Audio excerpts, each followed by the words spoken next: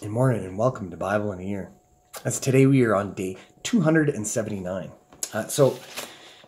We are reading through the Holy Bible, the New International Version, in 365 days. Today we are in the period of return from exile. So there's many stages that we've gone through already. At this point in time, remember, after King David, who is kind of the golden era of Judaism, we see Solomon. It's handed off to Solomon. Solomon builds the temple of God in Jerusalem. Then we see him marrying a whole bunch of wives and concubines, and his heart is moved away from God. God says, because of this, I'm going to take the kingdom away from you, and I'm going to break it. I'm going to break it up, and because of your disobedience to me, then this follows breaking into two different tribes. One tribe in the north that has 10 of the 12 tribes of Israel, and the south that's 2 tribes. Then we see the 10 tribes are taken into exile by the Assyrians, and then later Babylon comes and takes over them and the southern kingdom of Judah. 70 years they wander in exile, and then after this they are called back when Persia takes over Babylon and Assyria, and they allow them to go back to Judea, to Jerusalem, to rebuild the temple. And that's what we're talking about here in these readings. And so we're at this time of return from exile after 70 years of wandering, not in the desert, but in wandering around in all these other cities and countries outside of the Promised Land. And so we're going to be talking about this in our reading today in Nehemiah chapter 11 and Proverbs chapter 21, 17 to 20. A little bit about each of the readings. Nehemiah chapter 11. In chapter 11, we see the people cast lots to determine who will live in Jerusalem. Everyone in the 12 tribes of Israel was given something. Much of the story, though, has been one of betrayal, with many being foolish or wicked with the gifts they were given. The prophets clearly proclaimed that people would not be judged for the sins or virtues of their parents, but only for their own. Our families contribute to who we are, but it does not completely define us. We can break from any sinful patterns we pick up in our family, and we can choose to be virtuous. Only with the leading of God, though. Remember that. In Proverbs chapter 21, verses 17 to 20, Solomon here gives a contrast between the life of the fool and the life of the righteous. Though both may have stores of wealth, as it talks about like choice food and oil, the fool is driven to poverty and ends up devouring all that they have, where the righteous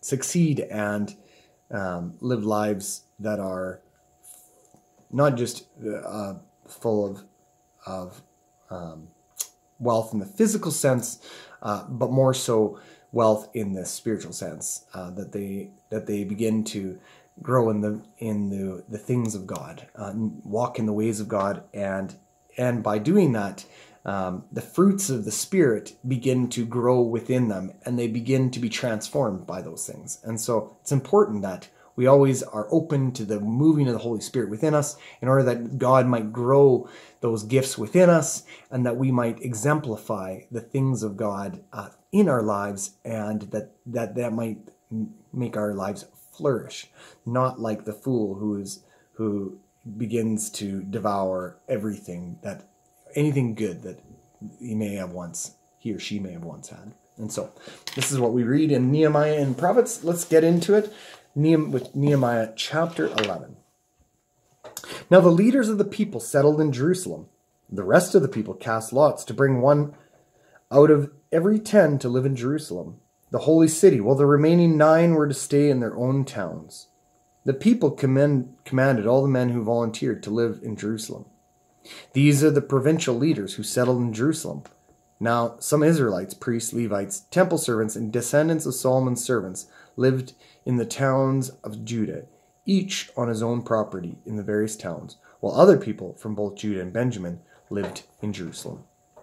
From the descendants of Judah, Athaiah, son of Uzziah, the son of Zechariah, the son of Amariah, the son of Shephatiah, the son of Mahalalel, a descendant of Perez, and Messiah, son of Baruch, the son of Kolhose, the son of Haziah, the son of Adiah, the son of Jorib, the son of Zechariah, a descendant of Shelah.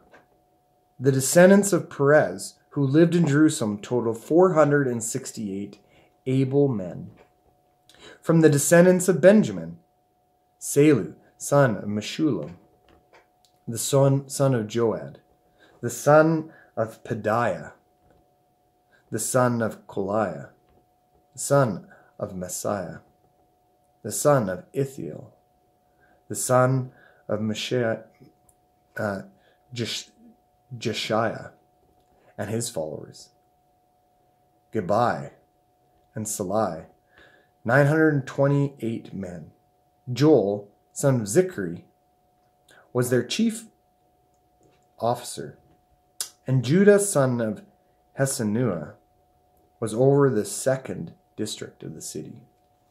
From the priests, Jediah, son of Jorib, Jachin, Sarai, son of Hilkiah, the son of Meshullam, the son of Zadok, the son of Marioth, the son of Ahitub, supervisor in the house of God, and their associates who carried on work from the temple, 822 men. Adiah, son of Joraham, the son of Palalai, the son of Amzi, the son of Zechariah, the son of Pashur, the son of Milkijah, and his associates who were heads of the families, 242 men. Amashai, son of Azarel, the son of Azai, the son of Meshillamoth, the son of Immer, and his associates who were able men, 128. Their chief officer was Zabdiel, son of Haggedolim. From the Levites, Shemaiah, son of Hashub, the son of Azrikam, the son of Hashabiah, the son of Buni, Shabbathai, and Jozabad, two of the heads of the Levites, who had charge of the outside work of the house of God. Mattaniah, son of Micah, the son of Zabdi, the son of Asaph, the director who led in thanksgiving and prayer. Bakbukiah, second amongst his associates, and Abda, son of Shammua, the son of Galal, the son of Jaduthun. The Levite in the holy city totaled 284. The gatekeepers, Akub, Talmon, and their associates who kept watch at the gates, 172 men. The rest of the Israelites with the priests and Levites were in all the towns of Judah, each on his ancestral property. The temple servants lived on the hill of Ophel, and Ziha and Gishpa were in charge of them. The chief officer of the Levites in Jerusalem was Uzi, son of Bani, the son of Hashabiah, the son of Mathaniah, the son of Micah. Uzi was one of Asheph's descendants, who were the singers responsible for the service of the house of God, the singers who were under the king's orders, which regulated their daily activities. Pethahiah, son of Meshezabel, one of the descendants of Zerah, son of Judah, was the king's agent in all affairs relating to the people. As for the villages with their fields, some of the people of Judah lived in Kiriath Arba and its surrounding settlements, and Dibon and its settlements, in Jekab Zeel and its villages, in Jeshua, and Moladah, in Beth Pelet, in Hazar Shul, in Beersheba and its settlements, in Ziklag, in Mechannah and its settlements, in En-Rimmon, in Zorah, in Jarmuth, Zanoah, Adullam, and in their villages, in Lachish and its fields, and in Azekah and its settlements. So they were living all the way from Beersheba to the valley of Hinnom. The descendants of Benjamin, from Geba, living in Michmash, Ajah, Bethel and its settlements, in Anathoth, Nob, and Ananiah, in Hazer, Ramah and Gittim, and Hadid, Zeboam, and Nebalat, in Lod and Ono, and in the valley of the craftsmen. Some of the divisions of Levites of Judah settled in Benjamin. Here ends our first reading. Our second reading comes from Proverbs chapter 21, verses 17 to 20. He who loves pleasure will become poor. Whoever loves wine and oil will never be rich. The wicked become a ransom for the righteous, and the unfaithful for the upright. Better to live in a desert than with a quarrelsome and ill-tempered wife. In the house of the wise are stores of choice food and oil, but a foolish man devours all he has. Here ends our second reading. It's apparent here that it is not good to be foolish. That it is not good to live a life in contention with hostile, whether it's with a hostile wife or putting our love in things that do not prosper. When we look upon wine and oil in love, we will never be rich. If we take pleasure in doing those things of our own and by our own, we will only reap destruction and devour our own. And so we're called to be righteous, to walk upright, to not ransom those things in which bring about unfaithfulness, but that we take pleasure in God and God alone. And we see in Nehemiah also this idea that what it is to walk in the ways of God. I mean, yes, we just read about a whole lot of names and leaderships of where people would be staying or whatever else. But it's important because these names, you may not have caught some of these names, but a lot of these names have been repeated over and over and over and over and over and over again, especially when we were talking about in the time of exile. And we see that the same family groups continue to come up as being the ones who are faithful to God, who have through generations followed in the ways of God. And we see their faithfulness over and over and over again. And this is just once again a testament of those who have been faithful. Like here, one example being in verse 22, we see the descendants of Asaph.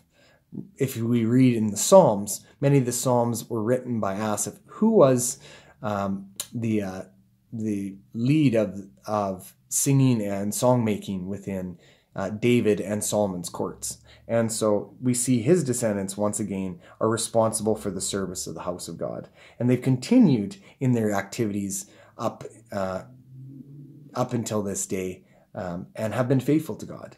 And even in the midst of their exile, they have not forgotten or fallen away from God. And so we see these groups of people who had maybe been lost have now come back and to God. And so we just thank God for God's faithfulness, not our own, that even though we fall astray, God calls us back to serve him, to lift him up, and he gives us responsibilities for his house. And may we take those responsibilities seriously and follow in the ways of God to his glory. Let's thank God together in prayer. Let us pray. Father in heaven, we give you praise and thank you. We thank you for justice. We thank you for vindication, that you uphold us in all these stories, in the stories of Nehemiah and in Proverbs, that you show us your justice in the world. Lord, today we ask that you might bring justice to our lives, Bring reconciliation and healing to our relationships. And above all, God, bring yourself to us. Bring us to yourself. That it's only within you and you alone that we have true reconciliation. It's only in you that we move away from our focus on things that don't matter, like money and wealth and oil and all those things, but that we keep our focus, our eyes fixed on you, that we might follow in your righteousness, and that we might walk in the ways that bring wholeness and healing, those things that bring glory and praise. For you, all glory and honor, now and forever, is yours. Amen. Thank you for joining me today in this day 279. And I just hope that this word of God continues to warm your hearts and your minds, that you would come to understand more and more the love of God, the care that God has for his people, and that God is always welcoming his people back to him, those who are faithful to him, and that even when we're not faithful to him, he still calls us back, and that we might heed that calling and come to him and give him our utmost glory and praise. To God be all glory, now and forevermore. Amen.